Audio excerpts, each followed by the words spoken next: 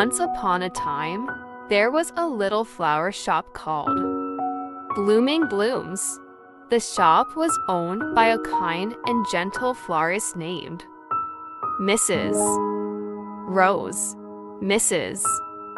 Rose loved flowers more than anything in the world, and she took great pride in her work. Every day, Mrs.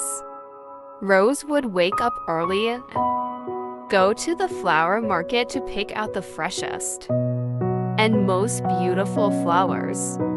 She would then spend the rest of the day arranging the flowers into bouquets and centerpieces.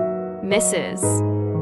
Rose's flower shop was a popular place for people to buy flowers for all sorts of occasions, such as birthdays, anniversaries, and weddings.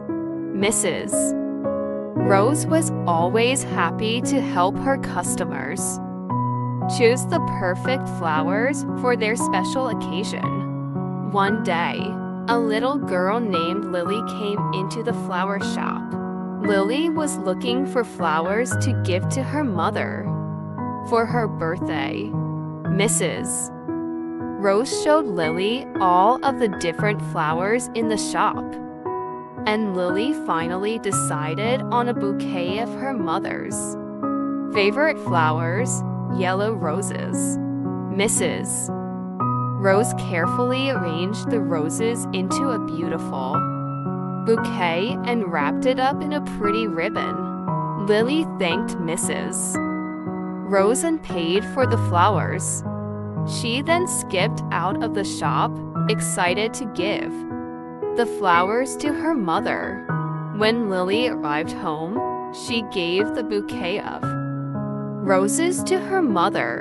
Her mother was so happy to see the flowers, and she gave Lily a big hug. Lily's mother put the roses in a vase on the kitchen table, and they filled the room with their sweet fragrance. Lily was glad that she had been able to make her mother happy with the flowers.